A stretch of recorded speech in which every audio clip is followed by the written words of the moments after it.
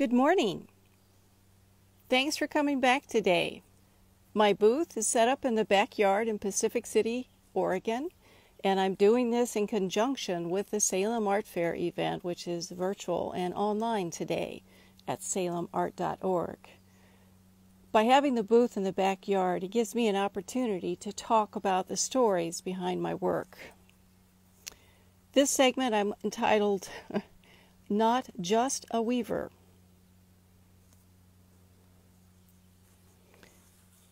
All of this work begins with an idea. You should know there are many skills that go into making a hand-woven garment. I am a maker of cloth. We could do a whole episode just on that topic. I use color, like a painter, and other textile techniques and add it to the hand-woven cloth. This helps me tell the story behind each piece. I am a maker of cloth and I am a designer.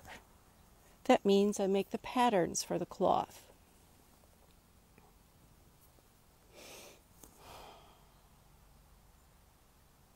I have also become a free motion quilter. Let's talk about that for a minute. In Pacific City, there is a group called the Tuesday Stitchers. They meet at the community center and work on quilts and other fiber projects. I would drop in from time to time and visit with my fiber friends. It wasn't long before the idea of using some quilting techniques with the hand-woven fabric popped into my head. I wanted to try quilting this hand-woven fabric. Master quilter Denise Clausen took me under her wing and agreed to help me figure out if we could do this. Why quilting? I love the idea of the stitches telling part of the story in the woven cloth. There were several aspects of this project to problem solve for this to be successful because the nature of my hand-woven cloth is quite different than traditional fabrics for quilting. Working together, we figured it out.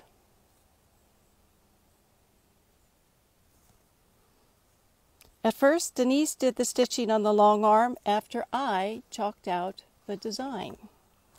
Eventually, she turned the controls over to me.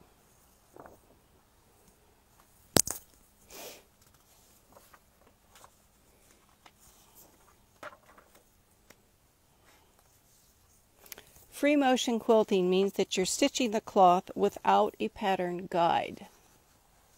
It can be a little intimidating when you're looking at a large piece of yardage. I'm going to show you a piece of yardage here that is the quilted side. However, I drew on my drawing skills from many years ago and reminded myself that quilting looks a whole lot like continuous line drawing.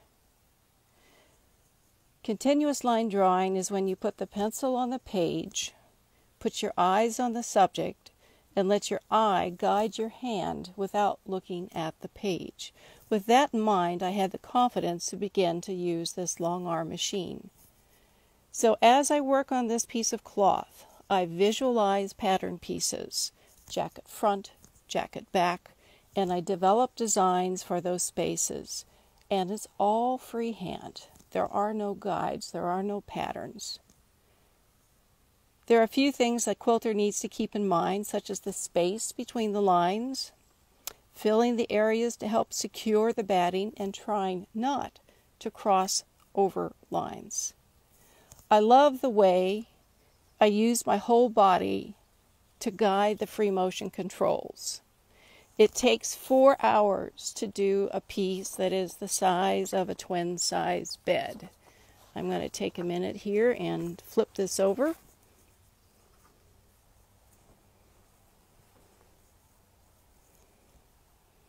There you can see the batting material, the woven material, and the subtle stitching design starting to show. Hi guys, thanks for watching.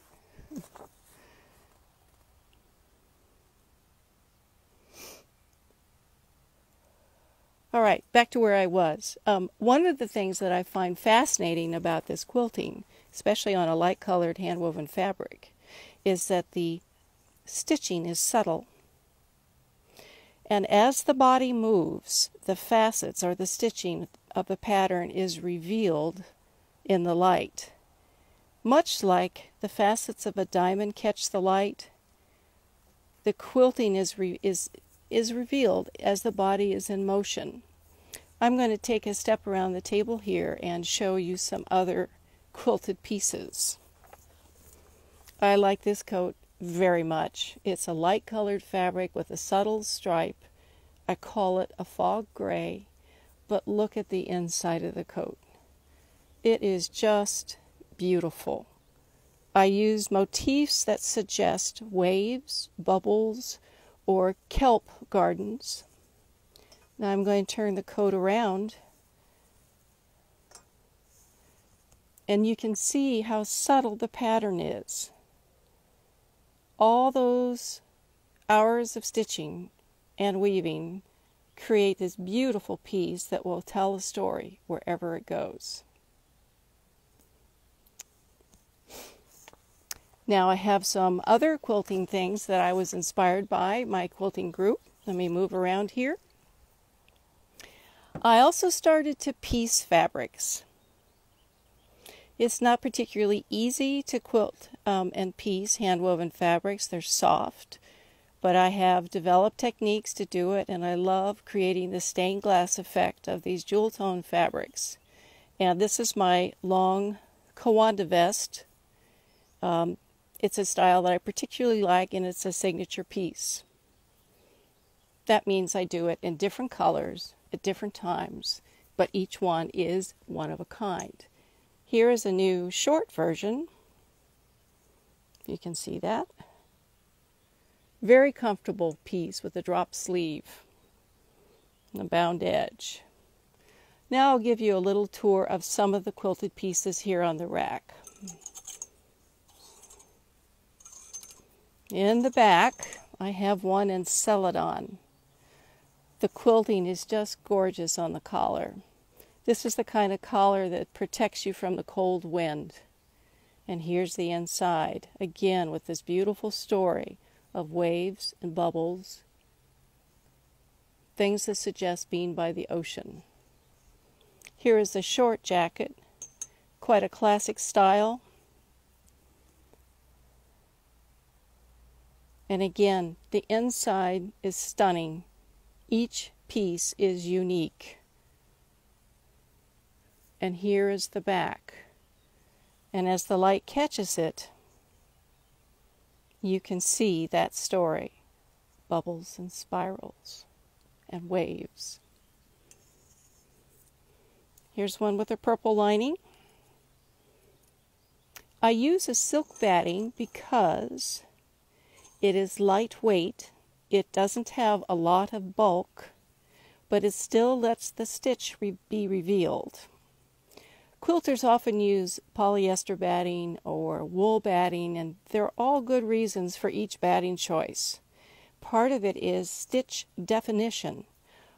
One of the things that's particularly hard with my fabrics is that they are soft and they have a pile. They're not a flat surface. Therefore, the stitches get buried. But I didn't want to add bulk to the jackets, so by using the silk batting, I achieved a buttery, soft feel with that batting, and the silk is really quite insulating for winter weather and warm weather. So silk was the choice, sometimes harder to get a hold of, but just a beautiful choice. This coat has more of a geometric style pattern to it. I think this coat should go to New York City. It's just that stunning. This is in a midnight teal. Here's one in a midnight navy with a black lining. I use dichroic glass buttons made by fellow artist friends. Here's one in a beautiful blackberry purple. And here's another striking light colored coat that has a black lining stitched in a dark charcoal gray. Contemporary looking pieces that will last a lifetime. Now, once in a while, I do some very special one-of-a-kind pieces. And 2 years ago, I did a series called Women of Steel, where I used a metallic wire and wove it in with the soft chenille to create an armor series, if you will, in response to the hashtag #MeToo movement. I felt like there were women who needed a special jacket to give them protection or armor to go out into the world to do the hard things that they have to do. And it was quite an adventure to weave with wire. This particular piece was quilted. This particular Woman of Steel piece is not quilted, and you can see how the wire is shaping the fabric. And as the wearer wears this jacket often, it will assume her shape. This particular coat I call the poet's coat. It has wire in the collar and in the hem, and it too is part of this series called Women of Steel. You can see these on my website, which is the www.theoregonweaver.com. This beautiful image was taken by Tearsheet magazine, a style magazine, Tearsheet PDX magazine, a style magazine coming out of Portland, Oregon, who has done just incredible work with their photography. I was very pleased to work with them, to have my work featured in this way. Can you imagine wearing a hand-woven coat? Of course you can when you see a picture like this. Now, next in the booth, I am showing the hooded shawl with the waterfall scarf. The gray hooded shawl is a separate piece with the scarf overlaid, and it again is one of my thinking outside the box kind of scarf, where I'm using my fabric pieces with the edging technique to suggest waterfalls. The tail ends are untrimmed, suggesting overspray or spindrift that you would see from a mighty waterfall or ocean waves. This coat in my booth is called Fog on the River. I might have mentioned this yesterday as well, but I live at the coast, and this morning it was 57 degrees with a marine layer rolling in with fog, which means that it's hot in the valley, and the ocean is our giant air conditioner, which pulls in the cool air, hits the coast range, and cools us down. So you can imagine that living at a place where on a July day it's 57 degrees to start, I'm more inclined to weave a fabric that has a certain warmth to it. I think it's a three-season kind of fabric, particularly in the Northwest. But I love this piece called Fog on the River. It's a story of the gray fog rolling in and obscuring the landscape along the river. So the green trees get pastel, and the border on this coat shows the tree colors and the silver of the river. And if you were following yesterday, you'll know that the edge, which is a bound edge, suggests water, or at the water's edge, which is one of my stories I tell from the Oregon coast. Again, another stunning photo by Tearsheet PDX. This waterfall scarf appeared on the cover of their October issue, which was really exciting for me to see that happen. I'm giving you a tour of the other wall in the booth. Here you see the waterfall scarf in the brighter colors, and here is a quilted coat. Again, the stitching is subtle. The light reflects it as the body moves. And now I'm going to bring you to one of my favorite pieces that I made, which is the hooded shawl. This was originally designed in response to a client request. She needed a meditation piece, which was to be worn with a cape. And so, working with her, I designed a hooded shawl. The hooded shawl is very versatile because it can be worn as 3 different pieces. With the hood down, it covers the back and you're given warmth. The 2 tail pieces wrap around in the front and they balance on your shoulders so you don't have to worry about it slipping off. The texture of the fabric also helps with that, is that it has a natural ability to stay put. It can be worn with the hood up, with the hood down as a shawl, and when it's complete, and you can tie it in the front or have it hang loose so it looks like a vest. Then if you pair it with one of my ruffled edge collars, you have almost a complete outfit that will transform your basic clothing. You can look dressy pretty quickly. The hooded shawl works really well for many seasons. I found that there were some restaurants that were so icy cold, I needed to wrap. And this was the perfect solution.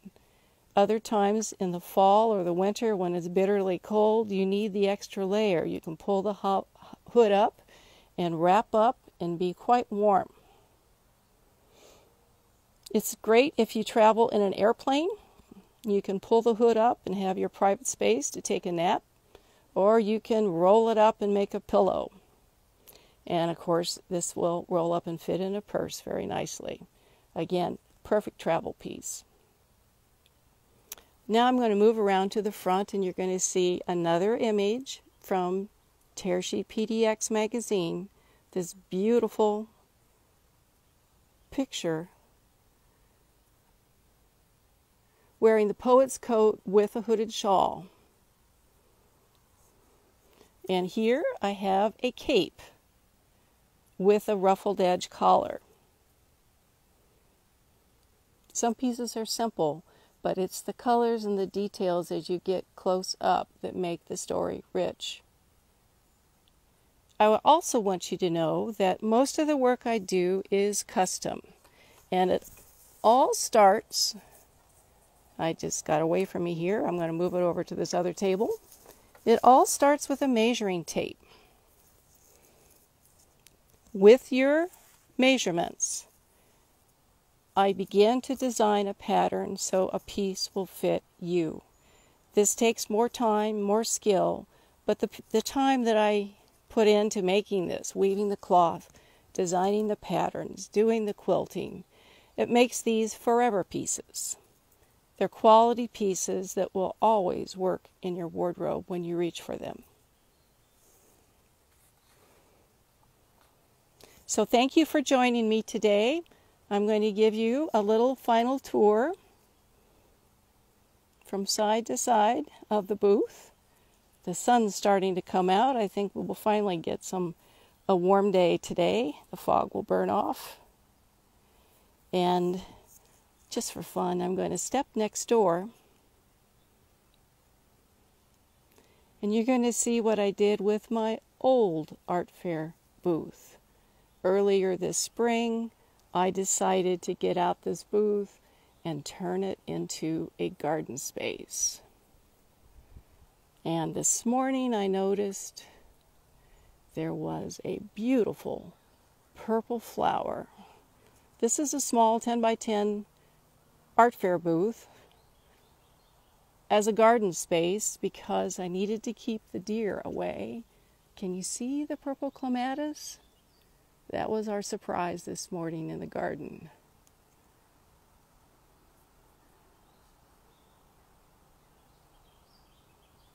I have a monster wall of peas and it looks like they need to be harvested.